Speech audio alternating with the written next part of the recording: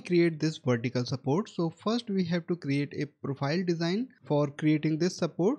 I create this by using circle tool. So first I create a circle and then create a duplicate copy of this circle by using move tool. So press W, then press shift key and then click and drag and create a circle.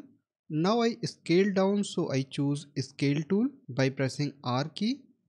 I think we have to scale in this direction and then place here. Then create another copy by pressing shift and create another copy and then rotate. You can rotate by using rotate tool that available here, or you can also type the rotation angle. First you have to check the rotation angle.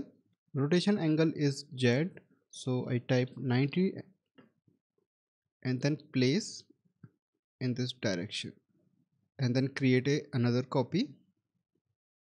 After placing these circle in this way, you have to apply couple of tools like cut tool for creating a cut. Then you have to delete these segment and then we have to attach them. So first we apply cut tool. So click on the curves and then apply cut. Now click outside and then select the shape one by one. Press delete key and then you have to select these segments also. So select and then delete. After deleting these segments, select the remaining segment and then attach them. So click on the curves, attach and then click on the setting button. First click on the edit and reset settings. Now you have to change some parameter like attach method. It should be connect and then click on the attach button. When you apply cut or attach tool, duplicate copy will be created every time. So if you click and drag, you can see so many copies are created. If you click here, you can see different parts are selected. So first select this and move in the right side and then delete all other parts. First you have to delete the history. So click on the edit, then go to delete all type history and then delete by pressing delete key. So support profile is created with this method.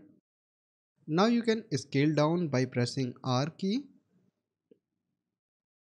and then apply. So click on the surface, extrude. You can change the settings also. So first reset, then click on the add path radio button, component radio button and profile normal. Then click on the extrude and then select and reverse direction. Now you can see it look better. Now I select this and then create a duplicate copy with the duplicate spatial command. So I go to edit menu, duplicate spatial and then click on the setting button. You have to type negative value in the scale parameter, then click on the duplicate spatial. So duplicate of this vertical support is created. Now you can delete this reference image or you can turn off also. So I type off. Now you can see this in the perspective viewport. Our geometry is almost created. We have to create a support for this glass also. In the next class we create support for this glass.